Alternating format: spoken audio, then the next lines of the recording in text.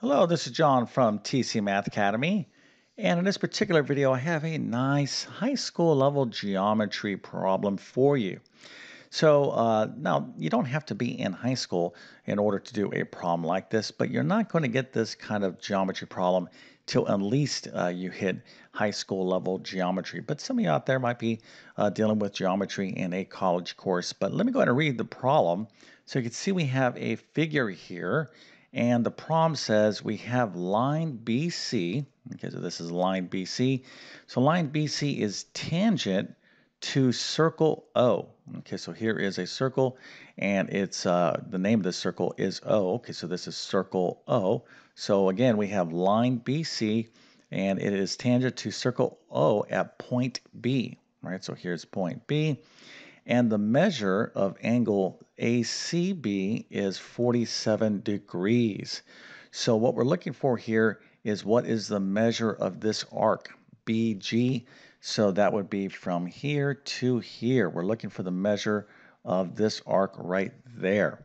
Okay, so you're definitely going to need to know a couple of things here to do this problem. So I wanted to kind of just explain the problem to you so you can at least know fully what's going on. But I'll give you the formulas and the kind of the theorems and stuff that you need to know to solve this problem. But I'm going to give you a full opportunity to do this all on your own. So if you can figure this out, go ahead and put your answer into the comment section. I'm going to show you the correct answer in just 1 second. And then, of course, I'm going to fully explain this problem. Also, if you need math help with the course you're taking, test prep, or homeschooling, make sure to check out my math help program at tcmathacademy.com. You can find a link to that in the description below. And if this particular video helps you out, don't forget to like and subscribe, as that definitely helps me out. Okay, so hopefully you understand the problem. Again, we're looking for the measure of arc BG. This little notation right here means arc, okay, i.e. how many degrees from here to here. So let's go and take a look at the answer. Arc BG is how many degrees? Well, arc BG is 86 degrees. Now, if you got this right, okay, and if you just didn't even need to reference anything, you're just like you just remembered all this stuff, that is pretty fantastic. Matter of fact, I'm going to give you a nice little happy face, an A++, and I don't typically go over 100% on grades. Back in my days, in the 70s and 80s, the most you can get on a test was like 100%. Well, sometimes you get like a few bonus problems, and most of our GPAs back in those days were like a 4.0 GPA. But nowadays you can get like a 9.2 GPA, and maybe like 300% on a test. Listen, I know there is some what we call grade inflation, but nevertheless, you really did kind of outdo yourself if you got this totally right. So anyways, let me give you some few stars. You can tell your friends and family that you definitely know a lot about circles. Okay, so obviously that's what we're dealing with here. And when you do take high school level geometry, there's like a whole chapter dedicated to circles. So some of you are like, oh, I know about circles. I can find the area of a circle. I can find the circumference of a circle, things like that. And that's excellent. Okay, this is kind of basic stuff that you need to know. But when we start studying circles at a more advanced level, then you start talking about things like chords, secants, tangent lines, all this kind of good stuff. So anyways, if you need help with this level of geometry, I'm going to direct you to my high school level geometry course. Right, I teach everything about what we're going to need to know for this particular problem and much, much more. Okay, so let's go ahead and get into the problem. All right, so here it is. And again, I kind of explained to you what's going on. We're looking for the measure of this arc right here. And all we know is that this line, BC, is tangent to the circle at point B. Okay, we also do know the measure of angle ACB. So ACB, right? So that's this angle. We know that angle, and we know the fact that this line is tangent to this circle. That's pretty much all we know, and we're looking for this arc measure. So how do we do this? Well, let's go ahead and get into the first thing we need to know about the situation. And the first kind of fact that you need to be aware of is anytime you have a tangent line. Now, what does the word tangent mean? Okay, this is a big word in mathematics. And let me just ask you, okay, I'll just kind of do a little pop quiz here. This line is tangent to this circle. What do you think the word tangent means? Now, if you're like, well, it looks like the line is barely touching the circle, well, you would be correct. Matter of fact, I'd give you a nice little happy face for that response. That's exactly what it means. A tangent line is a line that just touches, it could be something other than a circle as well. It could be like some sort of, like parabola or something like that. You could have a tangent line. So the point of tangency is one point. That's the line touches the graph. In this case, it's a circle at one exact point. So this is what we call the point of tangency. Now, now that we understand what a tangent line is and the point of tangency, the next thing we need to know, and this is really the key to unlocking the solution to this problem, is that from the point of tangency, the tangent point right there, okay, when you have a tangent line or a line tangent to a circle, that point of tangency, okay, is perpendicular when if we draw a line from the point of tangency to the center of the circle, i.e. the radius right here, it is perpendicular, okay, forms a perpendicular angle. So like here is the radius right there, right? So where can we find the point of tangency? Well, let's just draw a little perpendicular angle. It would be perpendicular to the radius right here, right? So it would be something like there. That's where the point of, that's where the tangent line would lie. Now, I'm kind of not expressing what we call theorems in geometry. I'm kind of using loose language and kind of some figures here just so all of you out there can understand.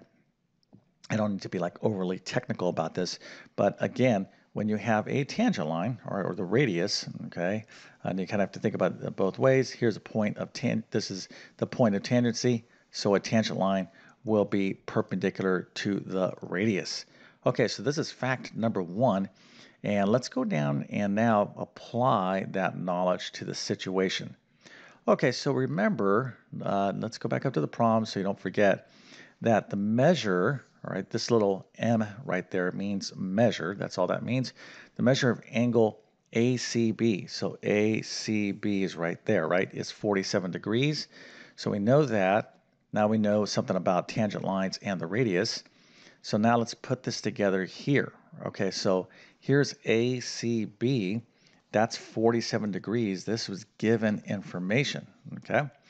Now, here is our tangent point. Remember, this line is its point of tangency is point B.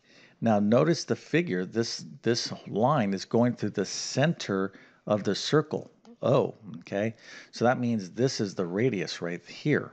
Okay, so in other words, if this is the radius, okay, this whole thing is the diameter, this is the radius, well, then this has to be perpendicular. Now, what does that word mean? Well, it means that this angle is 90 degrees. Okay, so I have two angles. I have this angle and this angle of this triangle, so I can easily get this because there's 180 degrees. The sum of the angles in a triangle is 180 degrees, so all I have to do is subtract away this and this, these two angles, and I'll have this angle there. So that'll be our next step.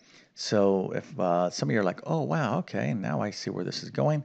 Well, that's the whole purpose of me doing this video.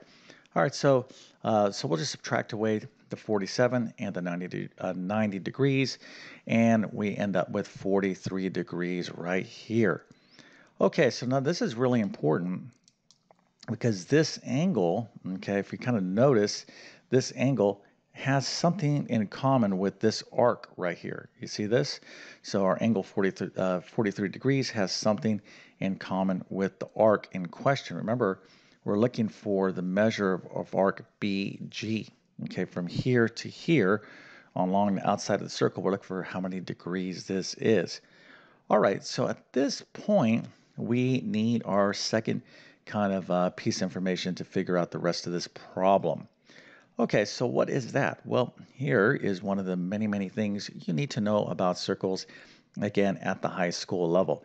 So when you have an inscribed angle, okay, so here, this is what we call a chord, all right? It's just a line that goes from one edge of the circle to the other. Okay, you got to make sure you understand this kind of terminology. So here's one chord, here's another chord. So this is an inscribed angle inside of a circle. So this is kind of our situation, right? So right here, if you kind of look at what we're looking at, this is an inscribed angle as well. So you kind of have to match up the pattern of what you're dealing with. So we have an inscribed angle, and here we have a lovely little kind of formula about inscribed angles, a theorem, if you will.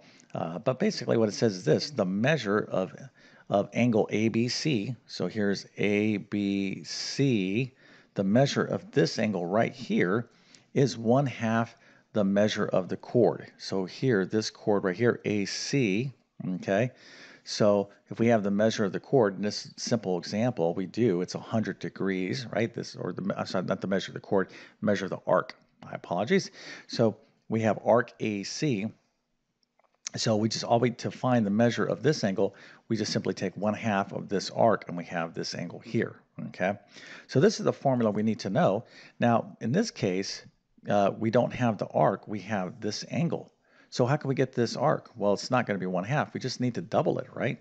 So we have this piece of information. So the arc is going to be double the inscribed angle, okay? If we had the arc, we would take 1/2 of it and we'd have the inscribed angle. But if we have the inscribed angle, we just have to double it and we get the arc. And that's all we need to do to finally solve this problem. Okay, so here we have our 43 degrees. We're looking for the respective arc here of this inscribed angle. So all we have to do is double it. So 43 times 2 is, of course, 86 degrees. So that is the measure of that arc right there.